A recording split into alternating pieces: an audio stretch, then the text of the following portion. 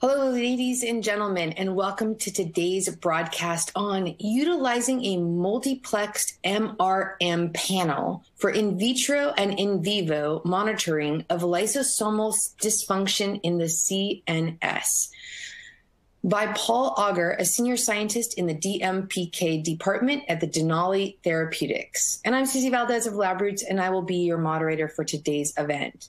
Before we begin, I want to encourage you to engage with us. You can submit as many questions as you want at any time you want during the presentation. Just simply type them into the Ask a Question box and click Send. We'll answer as many questions as we have time for at the end of the presentation. And if you have any trouble seeing or hearing this presentation, just click on the Support tab on the top right-hand corner or use that Ask a Question on the left side. Please join me now in welcoming our presenter, Paul Auger. You may now begin your presentation. Welcome, Paul.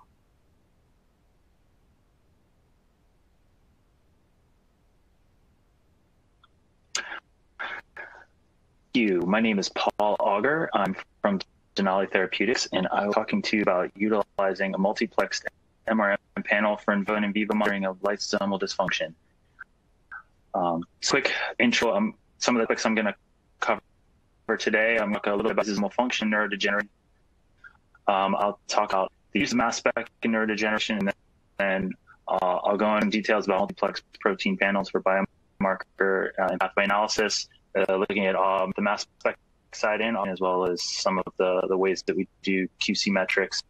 And we'll look at a little bit of data from some of the CSF and cellular models we've applied to this method too.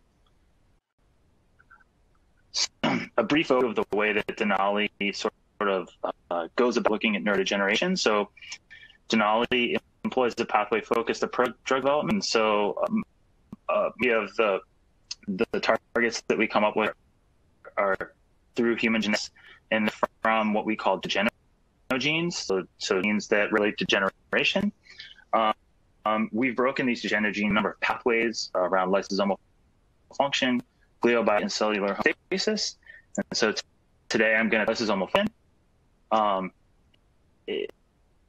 The peer in terms of lysosomal function covers a number of targets that we have and some therapies that we have in the clinic. But we'll be talking about that today in depth. So targeting lysosomal function or degeneration, the way that we do this internally is, or the way we've thought about this is that there are a number of things that sort of regulate or lysosomal dysfunction. There's cellular stress, you have genetic, you have environmental factors. And so in sort of the lysosomal dysfunction state is a reduced protein degradation. You can get protein aggregation of things like Lean or Lewy bodies. And then when you get those aggregations, you'll start to get neuronal degeneration. And from that, you'll get the death of the dopaminergic neurons. So the general hypothesis that we've kind of modeled our lysosomal dysfunction around is that it's a central pathology of Parkinson's, and it leads to a protein aggregation of alpha-synuclein in the Lewy bodies. It's also part of their inflammation and death of dopaminergic neuron. It's also indicated in other neurodegenerative diseases. So the focus today will really be around some of the ways that we're looking at Parkinson's, but we do use lysosomal function for other therapeutic areas and other targets.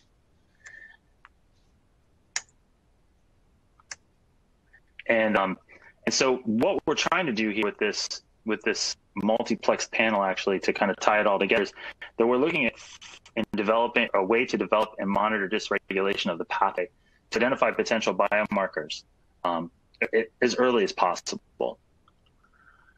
And so the way that I've worked, or the way that our proteomics group has worked on developing proteomics at Denali, is really looking at it in kind of buckets. And so so what I have here is sort of the chart that we use to think about how we're going to do our proteomics work. And so in the really early stages of hypothesis generation, we do a lot of unrated discovery. So we do a mix of DDA, DIA, and TNT.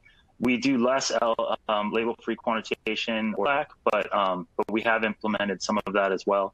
From there, we use those targets to help build some of these multiplexed panels that we use in a more broad sense. And so we view this as really a targeted discovery. And so I'm going to focus on that today, about target qualification, and looking at really sort of these broad multiplexed MRM assays that take data from the untargeted side and kind of put them together to create a more quantitative panel that will allow us to track changes in specific proteins and protein pathways. And then further down the line in things that we do is that once we really have validated some of these targets in this targeted discovery assays, we move them to what you would call a clinical assay development. These are more clinical biomarker assays on the peptide side. So everything I'm going to talk about today is around peptides, but we do also have a metabolomics, lipidomics group that does a very similar workflow for the assays around metabolites and that are also biomarkers. And in the clinical assay, we look at really very focused targeted quantitation, very low N. So just a few analytes that we do full quantitation with full standard curves and a lot more rigor than, say, you would do in this sort of more targeted discovery assay. So the panel that I'm talking about today is actually a published panel. I'm going to be presenting the published part of it. There are more pieces to this panel, but I'm not able to share those with you. So I'll just be sharing the published portion of the panel that we'll be talking about today. And this panel actually came from someone from the Zetterberg lab, who's someone that is on our scientific advisory board. The paper that it came from was Shoden et al., and it was published in 2019. And in that paper, they looked at 18 proteins. There were 52 tryptic peptides that they're monitoring. And so here you can see kind of a list of some of these lysosomal proteins that they were monitoring. And we actually, I drew up a little association map here so you can see sort of how some of these proteins are associated together and where they kind of link together in the network. And then from there, their lab actually generated these data sets. And so these data sets that we're looking at are around single time point analysis for large cohorts of studies. And so these are disease-specific cohorts.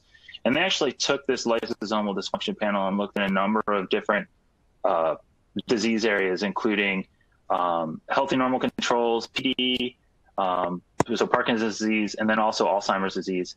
And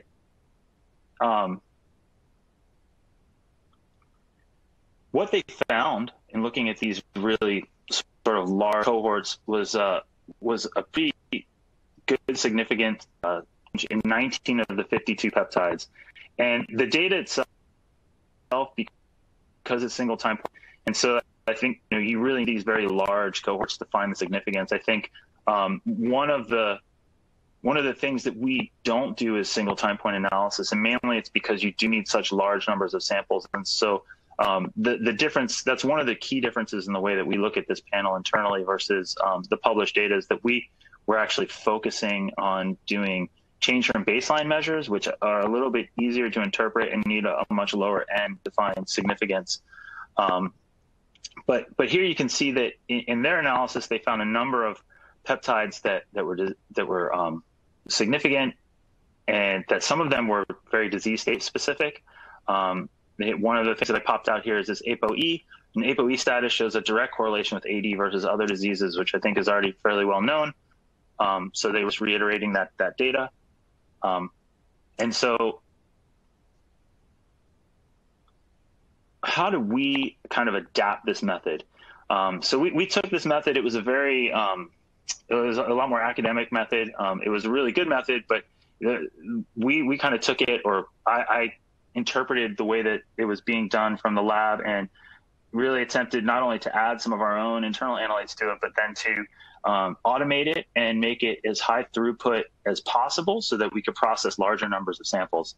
And so to do this, I employed a number of steps in the automation process. So we have an Bravo assay map in our lab. And so we utilize that to do all of our protein digestion, as well as our standard addition, which we use this little Mantis robot for. And then post digestion, we actually do our cleanup step on that assay map as well, using the RPS column. And I'll talk a little bit more about that in a few slides. And then we, of course, dry the samples down, we had our final set of standards, which we use the IRT standards to help track mass spec performance in the assay, and then we run them over our 6495C triple quad in high flow mode with an AJS source. So we're using a 2.1 by 150 length column, and then we do all our processing within Skyline.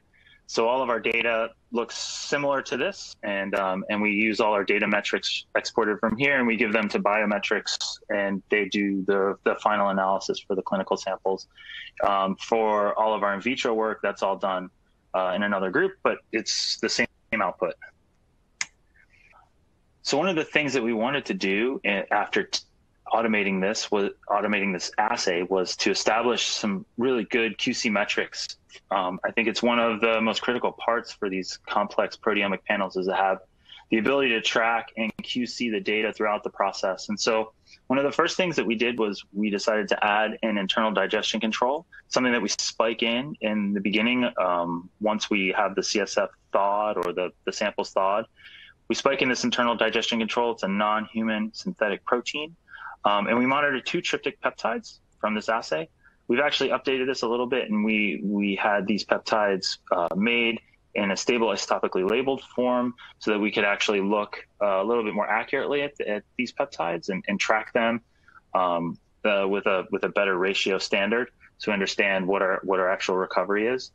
And then then on the top right, you can see we run a plate QC, and so this plate QC is actually a set of pooled samples, whether it's a biomarker, CSF cohort, or some sort of cellular like lysate experiment.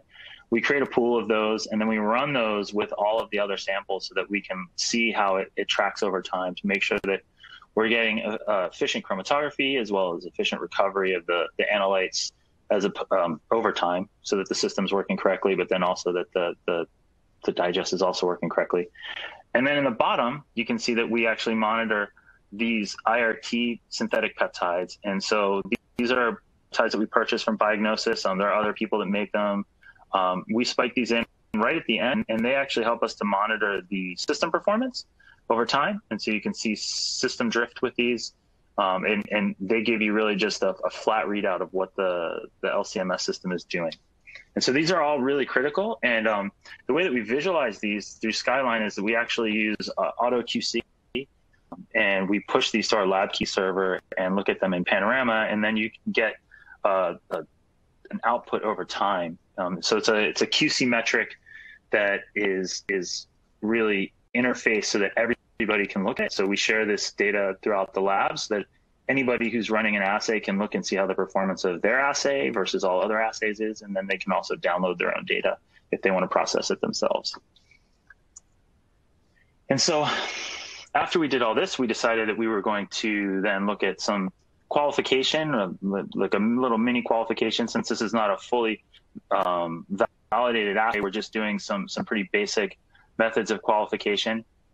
And what we found was that the automation of this assay, as well as the QCs, allowed this to be a really highly reproducible assay that gives us confident ratiometric measurements of protein changes in samples. And so we actually qualified this assay, the biomarker version of this assay, which was in CSF at 3 different volumes, 25, 50, and 100 microliters of CSF. We looked at a number of different things in terms of stability, including freeze-thaw cycles, autostampler stability, room temperature stability. We looked at dilutional linearity, hemolysis. And so I've just provided, on the right side, some output from the 25 microliter qualification that we did. And so you can see, like, one of the peptides that I pulled out, you can see the peak area ratio across 30 replicate injections. You can also see the bottom, the retention times, and how really just very tight they are across all these injections. And so I've also provided some QC values here at 25 microliters. We had, of the 81 analytes that were measured, 2,430 measures at 25% CV. We had roughly 28.4% fail reproducibility at 25 microliters, which was about what we had expected, because there are a certain number of analytes that at 25 microliters we cannot detect, which was roughly 30% of them. And so that gave us the detection statistics, so that when we do this assay, we understand what analytes we can detect at each specific volume. So we know that at 25 microliters, we get roughly 75% of the peptides. At 50 microliters, we see roughly 85%. And then at 100 microliters, we see greater than 95% of the peptides at CV of less than 25%. There's still a few peptides associated with certain proteins that we do not have high confidence at, even at 100 microliters, and those peptides were removed, so that we don't have to, so this number actually goes to 100%. So one of the things that was really, really critical for us when we were doing this qualification, when we started the qualification at 25 microliters, we were doing a pretty fast gradient for this number of analytes at 30 minutes. And we found that when we went to the larger volumes of CSF, we were having a really hard time getting the same sensitivity. We were actually losing quite a bit of sensitivity. And so I started playing around with the gradient. I was hoping to keep it at a shorter time, but ended up having to make it much longer. So we had to double the gradient time. But in doing so, that actually helped us quite a bit. It increased the protein. The increased protein load really dictated that we needed it. But the higher volume actually increased the chances of seeing the changes in more proteins, because we were able to get up to that number of greater than 95% by extending the gradient. Prior to that, we weren't seeing anywhere near that number at 100 microliters, just due to the fact that we couldn't separate everything and get away from the noise that was being generated by having so much background in such a compact gradient. So this was incredibly important for us. It did lower our throughput overall, but I think the gain in terms of overall sensitivity is worth that loss in throughput. But it's something to keep in mind when you are developing these types of assays, is that they're not necessarily very fast, because you have so many analytes. They do consume a lot of instrument time. So that's one of the biggest challenges for us in the lab is, getting researchers to understand that when they submit samples, they're not going to have their answer in, like, say, 3 days, because we're running like a 3-minute gradient, but it's going to take probably 3 days just to run all their samples. So, and then from there, I'm going to talk a little bit about the actual sample prep. And so, like I said previously, we wanted to automate this, and we wanted to use our assay map for this. And so, in doing this ramp up in the automation, one of the things that we found was that using the standard 5 microliter bed volume cartridge for the RPS cartridge that the assay map uses to do C18 SPE cleanup, we were getting basically reduced recovery at higher volumes of some peptides, which kind of makes sense, because as you increase the overall protein load, you're going to probably see a decrease in the capacity of the column to certain analytes. And so basically that's what we were seeing. And so on the left-hand graph here, you can see that what you might think you would see, especially in some of these peptides, say like the third one in, or this like sixth one in, where you're not seeing any increase once you of the peptide intensity as you add more volume. We were actually able to recover that by going to what are these sort of beta assay map columns. I know that Agilent has released 25 microliter bed volume columns for protein A and I believe streptavidin, but they haven't released the RPS ones yet. And so Steve Murphy was actually great, and I've been working with him for a long time, and he really helped us with this. And he sent us some beta columns at the 25 microliter bed volume to test out. And they made an enormous difference. And so you can see kind of as we overlay here, you can see that, at 25 microliters of CSF and the 5 microliter versus the 50 and 100, you actually start to see this recovery, which is really what we want to be seeing here. You can see this, like this third one, if you compare it with the previous graph, you're seeing a much larger amount of recovery that would be indicative of the increase in volume that you should be seeing. So we're not having a capacity issue anymore. And when you really sit down and look at it and you compare the recovery between, say, like the 50 at 5 microliter versus 100 at 5 microliter, once you start putting them on top of each other, you can see where the 25 microliter bed volume column really makes a huge difference, because you do start to see it these substantial gains in recovery that were all due to the column capacity. And so, one of the main things that we've always thought with the assay map was that some of the 5 microliter columns were necessarily the right format for some of these analyses that had high protein content, especially for CSF, because in CSF analysis, you typically need much larger volumes than you need, say, in plasma or blood. And so this actually going to these higher 25 microliter bed volumes really, really helped us out a lot. It gave us the dynamic range that we needed without having to go offline to do offline SP, which I was really wanting to avoid because it puts a really large burden on the people in the lab doing the sample preparation. So now let's look at some data. So here I'm looking at just, really this is just 4 samples. This is sort of what I was allowed to show, but what I did was I just took a set of samples, 1 healthy normal control and then 3 PD CSF samples, and we looked at a comparison and the differences of specific peptides from the multiplex panel. And again, these are just individual time points, so you can't glean too much information from them, but what you can tell is on the left-hand side, you have a number of proteins that show some decreased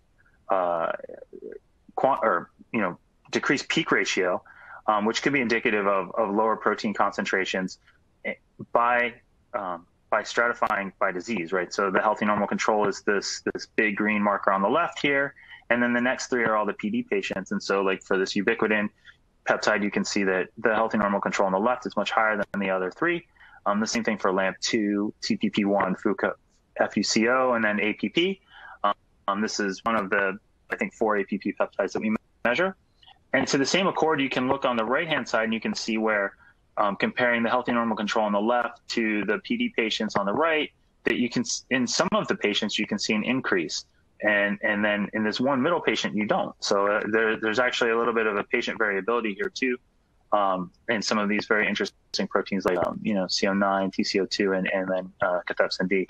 So it was really very promising that we were able to, even in this just very small subset of samples, see some differences in proteins of interest. And in the expanded analysis, we definitely see a lot more of this. So, this is really promising.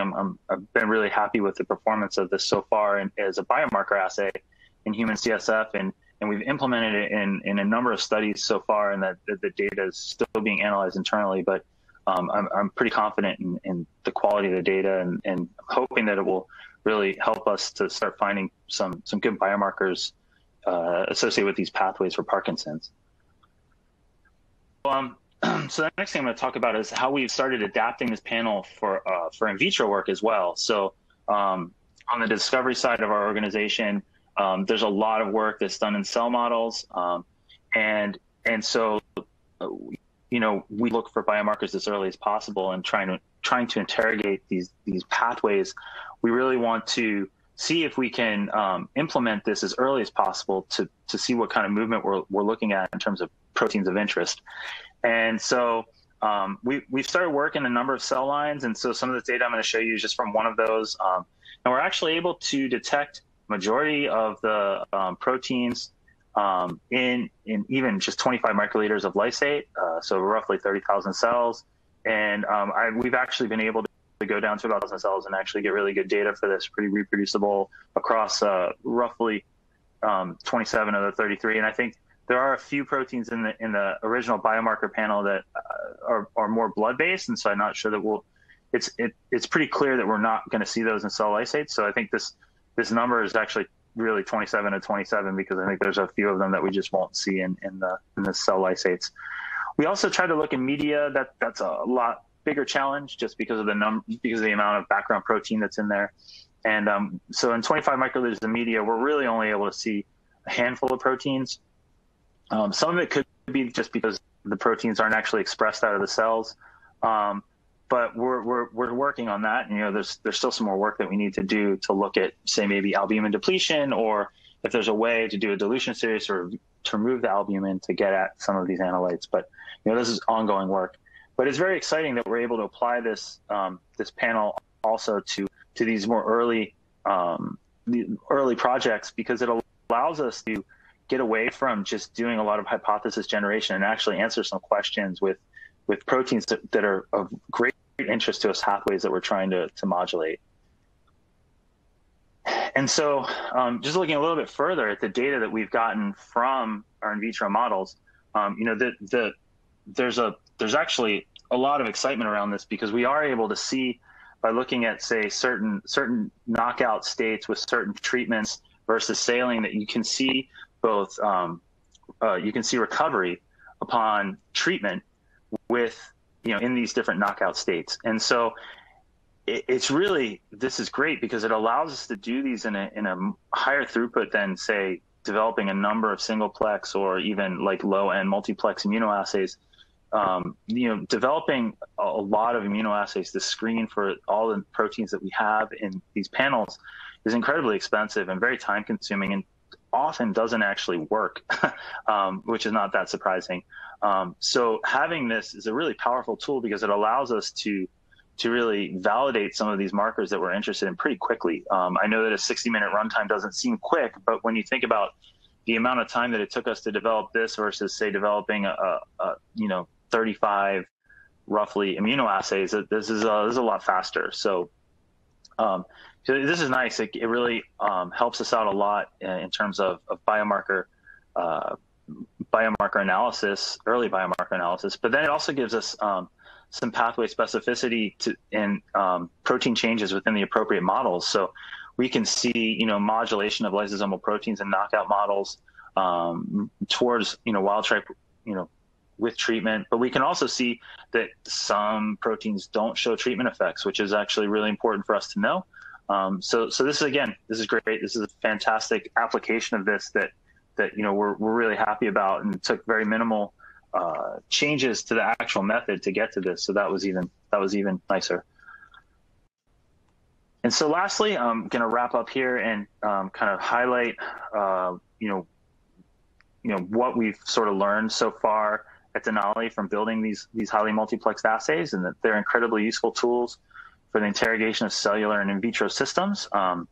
The data from our triple quad analysis shows ample sensitivity for analytes and even in the sub-nanogram per mil concentration range. We're able to multiplex analysis for higher throughput versus singleplex or low multiplex immunoassays. And then in the 18 proteins shown here, that's we're able to do 18 proteins versus, say, 3 to 6 in an immunoassay. And then our method development is a lot faster via LCMS versus the immunoassay with fewer reagents. We don't need antibodies. And then proteins and peptides can actually be added or removed really easily. We can subset these panels to fit the analysis that we need very easily once we've qualified the proteins or peptides. And so that actually also speeds up a lot of this and makes for custom tailoring these assays to individual projects a lot easier. And then automation of the routine process decreases the variability, it increases our throughput, and it reduces the manual steps for the users. And so it takes a lot of the processing out of the hands of the biologists, which is great because that actually really tightens up the data that we get at the back end. I think having too many users putting samples into a process really hinders the usefulness of the process. So automation is really important for these types of things. And then lastly, these multiplex protein panels have a lot of utility in the biomarker selection, but also pathway modulation. And so with that, I would like to just acknowledge a number of people that have really helped me in the lab. Kirk is my supervisor, so he's been really supportive of this. Catherine joined my group at the beginning of this year, and she's been instrumental in helping to get all the automation up and running. And then Jung and his group on the metabolomic side, Jung has provided a lot of support on the data analytics. And then the rest of these people are all people that have had contributions in some way, shape, form over the life of this project. And so with that, I would like to say thank you, and I'll take any questions.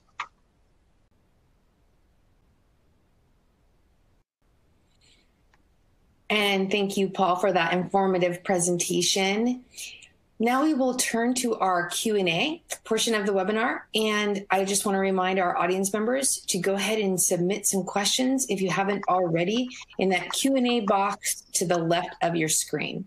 So let's take a look. It looks like we already have a couple questions coming in. Our first one, Paul, did you perform any untargeted discovery work prior to building this panel? Hi, yeah. I just wanted to say too, thank you to Agilent for giving me this opportunity to present the data that I have. But yes, so around that question, we did. So this is this panel is actually kind of a hodgepodge of things. We used the data or the data from our external scientific advisory boards lab, but then we also used a lot of internal data to build the panel.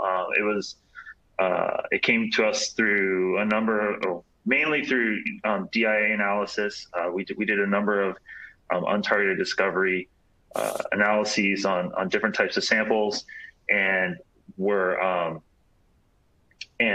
so yeah. So long story short, yes, we did use a number of untargeted discovery experiments to help build the total panel that we are running internally. Thank you so much. And our next question, I see that you mentioned the panel you currently run is larger than what you have presented. What is the final size of the panel you currently run? So the total number of peptide or protein analytes that we run is 33. So there are 33 proteins of interest. We also have examination proteins that we monitor, mainly to see if there's hemolysis in the samples. It helps us also to understand how that hemolysis might affect other analytes in the panel. And then there's the control proteins and stuff. So in total, there's 38 proteins. We have 83 peptides. There's 164 precursors, and then I believe there's like 510 or 11 transitions. So it's a pretty beefy panel. There's a lot of stuff going on. We had to utilize scheduling, and I think that in one of the slides I showed how tight the chromatography was over a certain number of runs, and that's one of the really critical things with these types of assays, because they're so large and there's so many transitions. Because typically with a peptide you're monitoring, unlike a small molecule with a peptide, you're monitoring multiple transitions per precursor. You really you need to have a very tight scheduling window and good chromatography. So yeah, there's a lot of analytes in this panel. Paul, thank you again for your presentation and for your time today. We really appreciate that and value it. I know you're at work today, working hard. Would you like to provide any last comments for our audience members before we go? No, I'm good, but thank you for having me, and everybody enjoy your day. And as a reminder to our audience, questions we did not have time for today and those submitted during the on-demand period will be addressed via the email address you provided at the time of registration. Thanks again to Paul and to everyone who participated in this presentation. We hope that you will check out the Agilent exhibit hall and enjoy the rest of today's events. Take care, stay healthy, stay safe. Bye-bye, everyone.